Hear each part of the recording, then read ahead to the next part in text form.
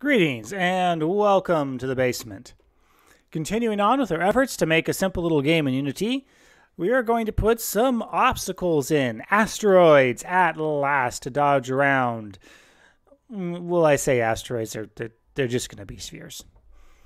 But still, obstacles that we have to move around. So how are we going to do this? Well, I mean, the spheres themselves are brain dead simple. I'm just going to come in here to the hierarchy. I'm going to right-click 3D object and drop in a sphere, which I'm going to call a rock. And then notice that my caps lock is on and go back and fix it.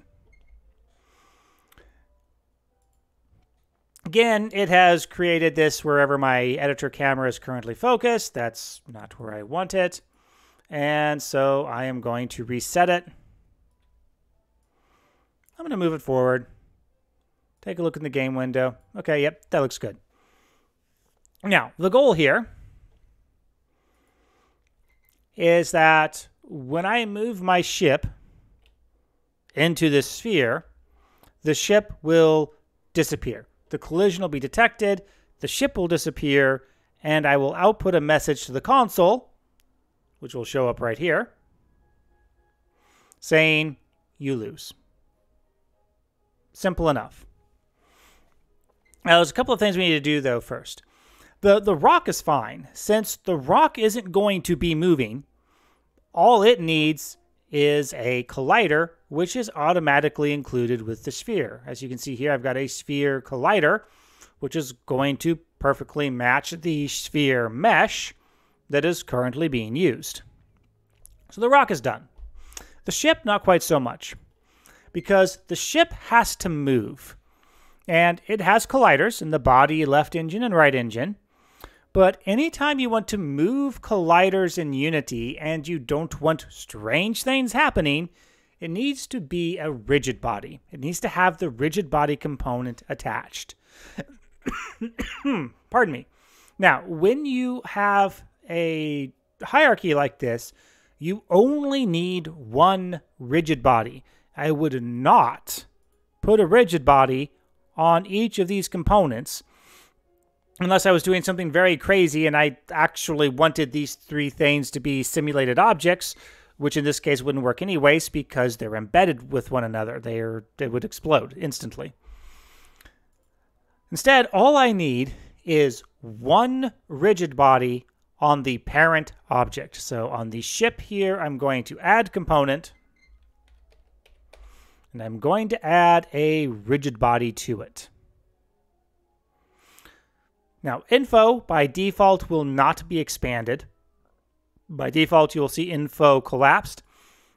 But there's a lot of very useful debug information to keep your eye on here, so I generally find it good to expand that out on a rigid body, especially when I'm first developing its logic.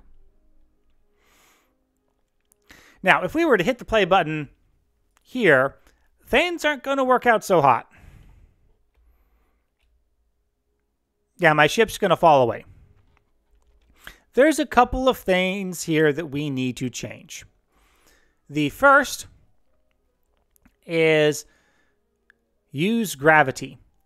I don't want gravity to be applied. I want this entire game to take place in the XZ plane. I do not want to be using up and down at all. So I do not want gravity to applied. That also means coming here into constraints, I am going to want to freeze some things. I am going to want to freeze the Y position. That means even if another object hits my ship, it's not going to move in the Y-axis. The physics engine, mind you, I still have the ability to do this in code, but the physics engine will not move it in the Y-axis.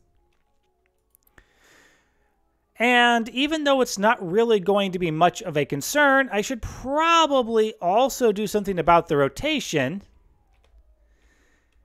Because while I can still move the ship around, as you can see, that doesn't really control very well. Like I said, it's not going to be much of an issue for this particular project because the ship is going to be destroyed as soon as I touch anything. But still, I don't want that to happen.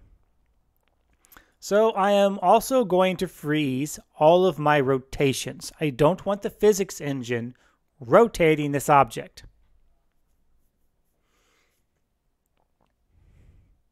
Furthermore, because I'm paranoid, I am going to change my mass drag and angular drag to 999. Basically, I am saying this is a horrifically massive object. It has a horrific amount of drag to it, and it has a horrific amount of angular drag to it. Pretty much meaning any accidental input that the physics engine gets to this object is going to be crushed underneath the mass and drag of this object. It's overkill, probably doesn't need to be done, but I am paranoid, and it's never a bad thing to be paranoid.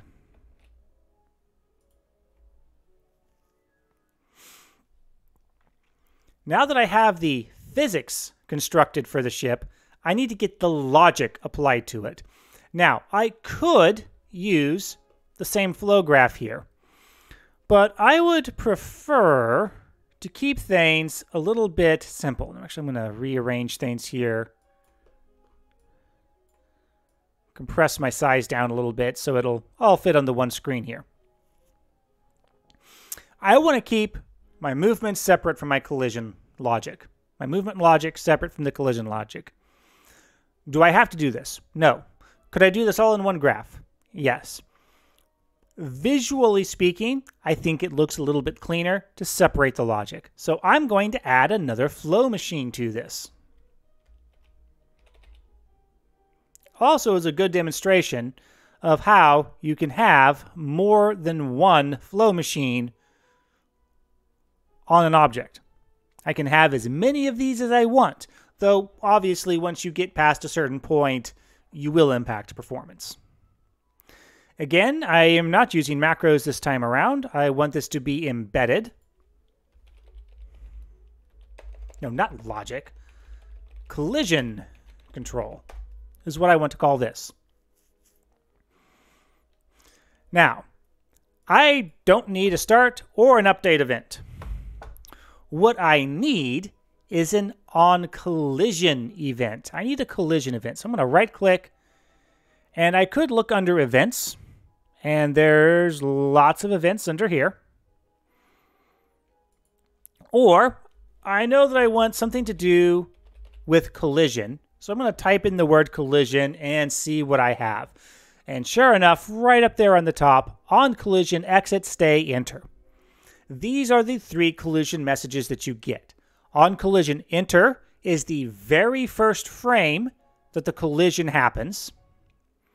On collision, exit is the very first frame that the collision isn't happening. And on collision, stay is the frames in between those two messages. So you get one on collision enter, you get one on collision exit per collision, and then however many frames of collision you actually have. All I care about is knowing the first frame that the collision happens. So I'm going to do an on collision enter event. Now I'm going to be able to ignore practically all of this information because I only care about two things.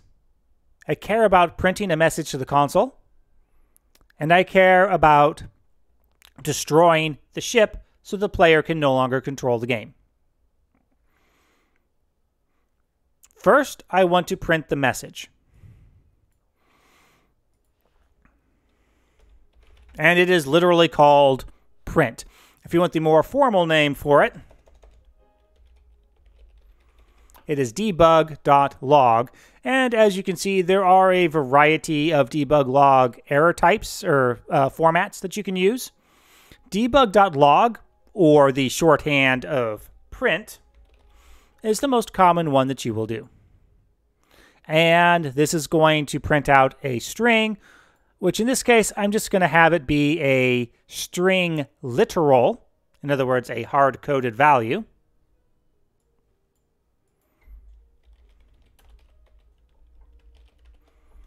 You lose. So this will print the message, you lose, to the console.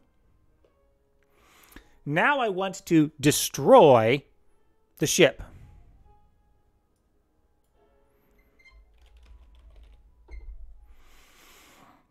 And as we can see, here we go. I've got object.destroy. I've got two versions. One has a time delay and one is immediate.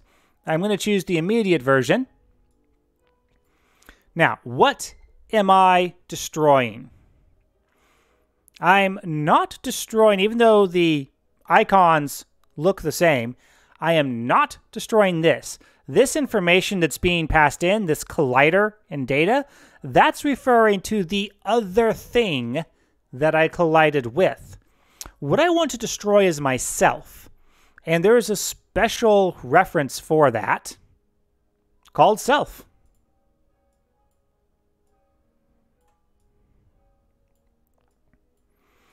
So there you go.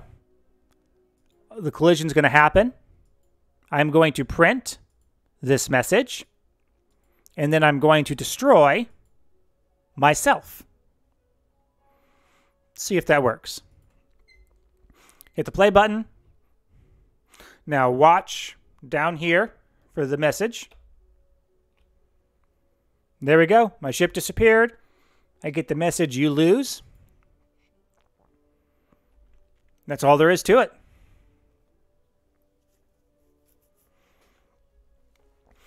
Now, of course, I would want to place a couple of these rocks in the scene. Wouldn't be very much fun if I just had the one obstacle, right?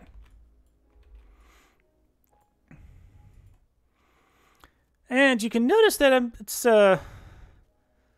starting to get a little crowded in my hierarchy over here with all of these rocks. I'm going to clean that up a little bit. Now, this next step has absolutely no functional importance. It just makes things a little bit neater. I'm going to create an empty game object. I'm going to call it underscore rocks. The underscore is nothing important. That is a naming convention that I use to let myself know that this game object doesn't actually have any logic to it. It's just something I'm using to collect other game objects in my scene. I am going to reset its transform so it's at the origin. I'm going to grab all my rocks and make them a child of my rocks collection. And that helps keep my scene a little bit cleaner. Now, at the moment, I can move off screen. I'm going to have my ship go off screen like that to either side, and also off screen down below. I don't want the player to have the ability to do that. Now, you might be thinking, oh, well, see here, well, maybe I can check like the X and Y coordinates to see whether or not they're exceeding a certain value. Or maybe I can do some other fancy check. No, nothing fancy, nothing fancy. My ship disappears and I lose if I touch a solid object, right? So, for going behind the screen, I'm going to create a cube. I'm going to reset that cube. I'm going to switch to the game view here. And I'm manipulating the Z value. I'm going to move it just off camera.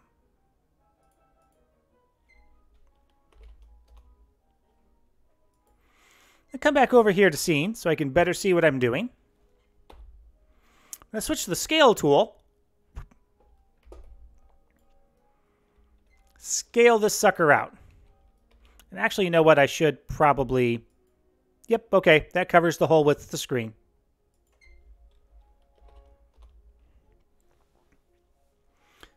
This is a collider.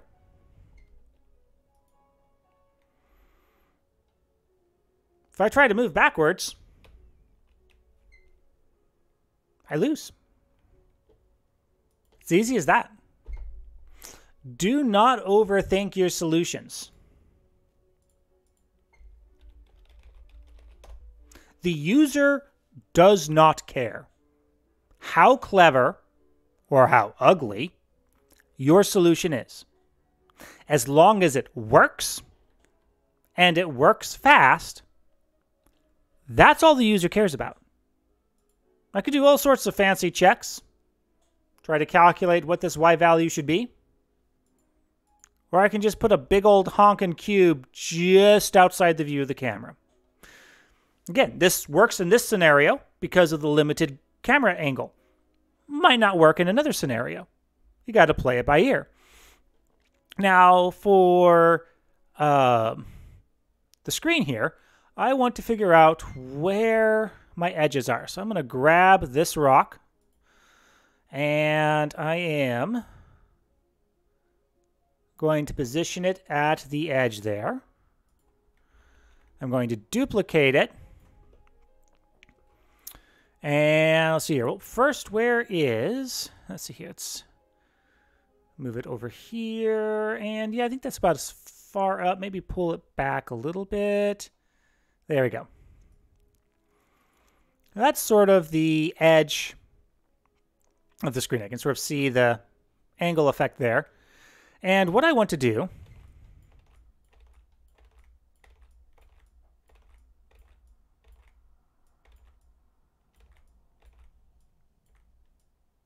because static colliders are very cheap. So I'm just going to keep doing Control D, move, Control D, move, Control D, move. So I have a dense cloud of asteroids over there that I can't get past. There is no way for me to try to sneak past that little field of asteroids until I get up here. But this is going to be my goal, so once I get this far up, I don't care. Although maybe just for completeness sake, maybe a few more. And then I'm going to do the same thing for the other side. Let's grab this asteroid and move it. Let's pull it back a little bit to maybe here. There we go. And duplicate it. Move it out. Move it back over. There we go. I've got my line and Control D, Control D, Control D, Control D. Just duplicating circles, calling them asteroids. Bask in the glory of my incredible level design.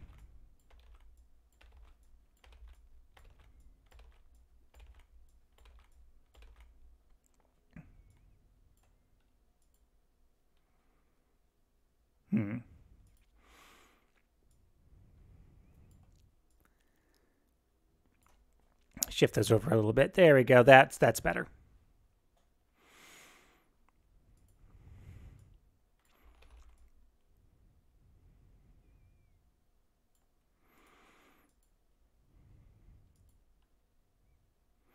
And maybe, yeah, one there, one down there. Filled in that empty space a little bit. And there we go. I mean, it's legitimately not going to get me any Game of the Year awards or anything like that, but at least I have to pay some shred of attention. Otherwise, I will die. And there we go.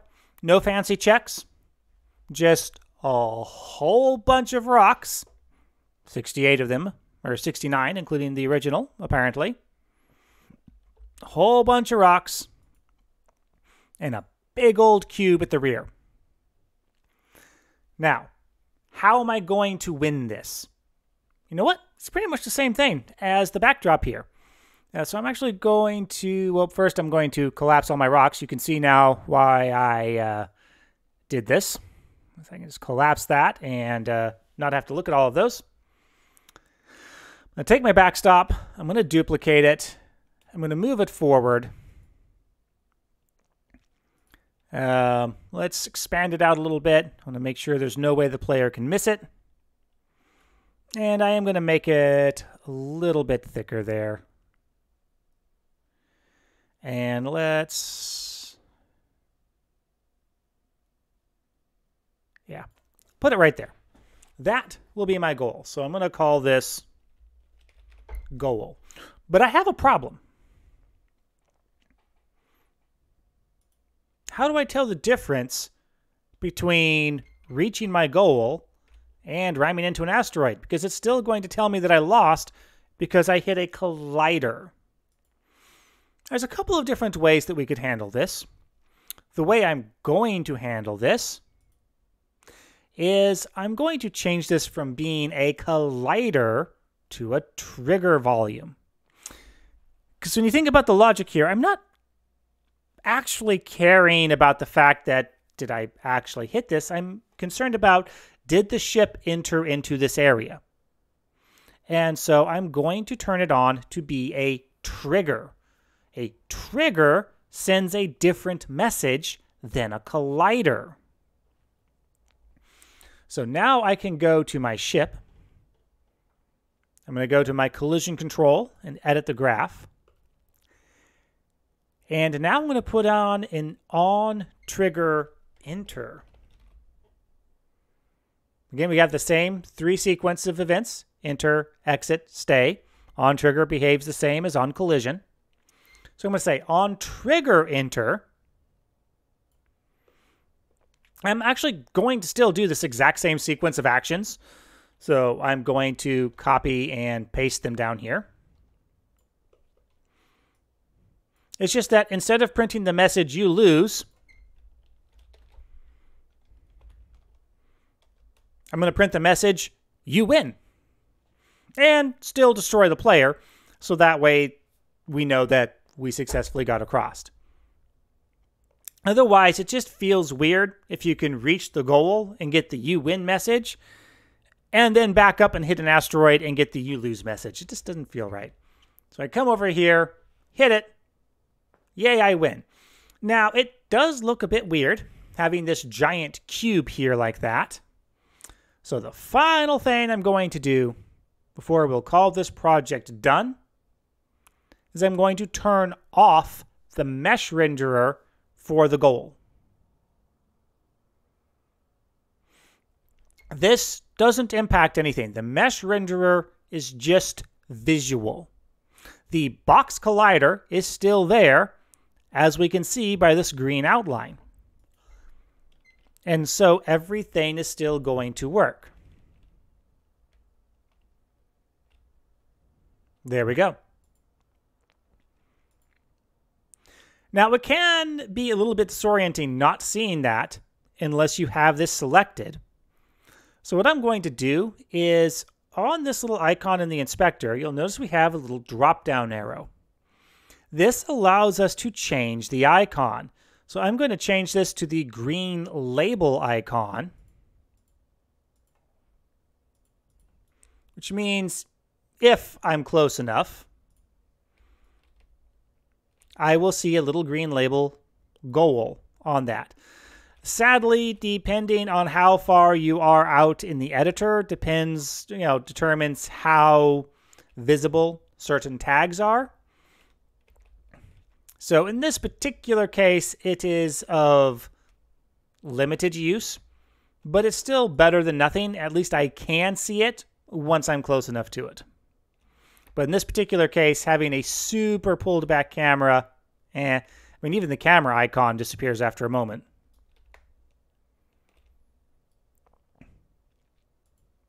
But it's better than nothing.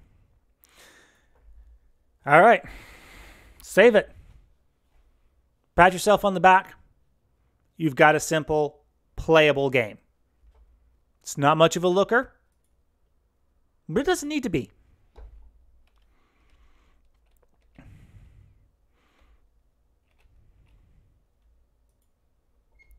It's nice. It's simple. It's work. You have completed something. That's the important part. Now, if you'll remember, oh, so many hours ago, I mentioned that this is good practice. What you should do is, if you are a new developer to Unity, take this sequence of steps and redo it. Set aside an hour. Put on some good music, maybe an audiobook. Set aside an hour to see how well you can make this from memory. And then the next day, set aside an hour. See how well you can make it from memory. Oh, you made it? See how many times you can make it in an hour. Do this 4, 5, 6 times. It's a concept called deliberate practice. This is what musicians do when they practice scales. This is what artists do when they practice shading or line work. It is a very common thing for creatives to have to do deliberate practice. The benefit for this, the benefit behind being bored out of your skull, admittedly, and creating this simple little game 5, 6, 7 times, 10 times ideally, is you get used to the editor. Because at the moment, you're like, okay, I need to create a game object. So let's see here. That was a hierarchy, and I right-click where, let's see here, it was a sphere, 3D. Okay, all right, there's the sphere. Obviously exaggerating here a little bit, but you get the idea. You're hesitant. It's not fluid. It's not bam, bam, bam, bam. Whereas for me, because I've been doing this for so long, I'm just like, okay, yep, okay. So create a game object, right-click 3D sphere. There it is. Right-click 3D object cube. There it is. I almost have muscle memory of where exactly I need to go to create these things. That's the advantage. You don't want to have to think about Unity. You don't want to have to think about changing an object's transform, its position, its scale. You don't want to have to think about adding a component, switching windows. You just want to do it. So that way, your mental energy can be focused on the actual creative, fun side of game development. That way your mind can be focused on making your games fun. All right. That concludes this video. Now, there are going to be a couple of bonus episodes to this, where we're going to take this extremely simple idea, and I'm going to add the ship's ability to take 2 collisions before it dies, and I'm going to make the asteroids move. Very simply, but I'm going to make them move. But those will be bonus episodes. This is a done project. Practice this, get used to it, and things can only get better from here. If you like this video or the whole series, a thumbs up would be appreciated. If it's a little bit too basic for you, you didn't learn much, well, the thumbs down button is right next to it. Until next time.